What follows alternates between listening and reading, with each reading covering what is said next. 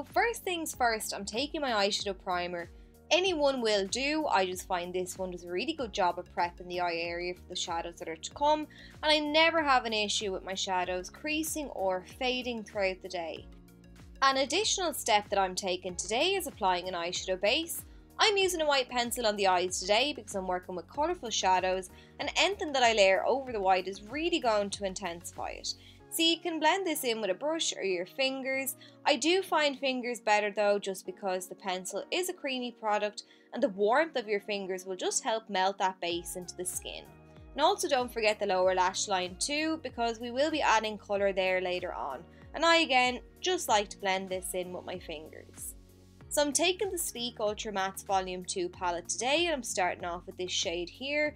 It's a couple of shades darker than my skin tone, and by adding this into the crease of the eye, it's going to give me some definition, and it works really well as a transition shade.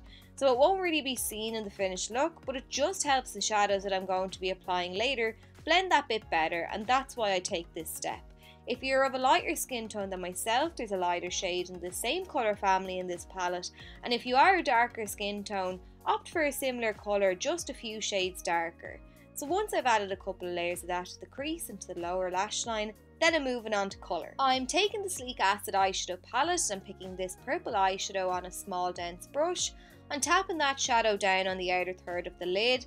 That's where our colour is going to be focused today. So being that this is a dense brush, it's going to apply eyeshadow in a more concentrated manner than when compared to the likes of a fluffy brush. You won't get the same colour payoff using a brush like that. In saying that though, as I am starting to blend now, I'm pulling the shadow into the shape that I want. I'm elongating the eyes today by pulling the shadow outwards at an angle and using the tail of my brow as a guide, but you can clearly see now the colour has faded drastically. And this is a perfect example of why I say that you always need to layer your shadows. On the first application, you're either going to get the good colour payoff or a nice blend, not both. I like to do as much as I can with my small dense brush in terms of applying and blending, and then just for that edge I'm taking a fluffy blending brush and blending along there, because we don't want harsh edges. We want the shadow to fade out to nothing the closer to the brow bone that we get. Now that we have a nice fade, I'm going back in with my small brush and another layer of that purple eyeshadow, and I'm repeating the process. So very carefully just patting down that eyeshadow onto the lid, and I'm gradually pulling the shadow up into the crease. Then for just that very outer edge, I'm taking the fluffy blending brush and using back and forth sweeping motions to blend out that edge. Now if you don't have a small brush, or you just prefer to use a fluffy blending brush to apply and blend shadow, that can still be done as I'm showing you here. You can even do a combination of both. If you are using a fluffy blending brush to apply and blend, just be mindful to keep the shadow to the outer third. It's easier to coat a small area when you've got a smaller brush. For the lower lash line, then I'm taking up some of that purple on an angled brush and I'm tapping it halfway along the lower lash line. Starting right in at that lash line, and then as I've less product on my brush, I'm going to pull downwards slightly, still tapping away just to fade out that purple. So moving back to the iDivine palette now, I'm taking the dark purple shade and I'm using that small brush once again to apply the shadow. So I'm patting the shadow down and using little circular motions to blend it in with the purple that I applied previously. So I'm mainly keeping this to the very outer third. What I like about this look too is that, for starters, I think the shape of the shadow is really nice. It's nice and flattering, it elongates the eyes, and secondly, it's a good way of wearing colour if you just want kind of a hint of colour. It's nothing too over the top, or if you just want to experiment with colour but you don't want to go the full whack. So because we're keeping the colour to the outer portion of the eye, it's just a little bit more subtle, if you'd call it that. So I'm adding that purple now down along the lower lash line and just up onto the upper lash line slightly as well.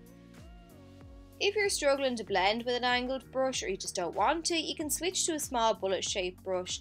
Just run this along the very edge of the shadow on the lower lash line to soften it, whichever you find easiest. So I've been building up that purple now, getting a nice gradient.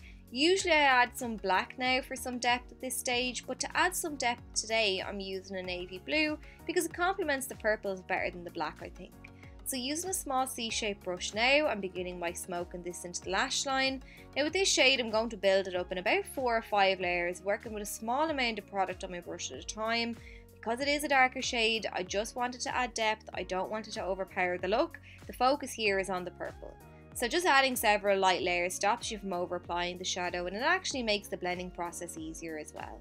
So I'm basically tapping this down on the outer third, pulling it outwards towards the tail of my brow, following that kind of almost line that I've created so far, and I'm basically creating the flick part of the wing, but a soft smoky version.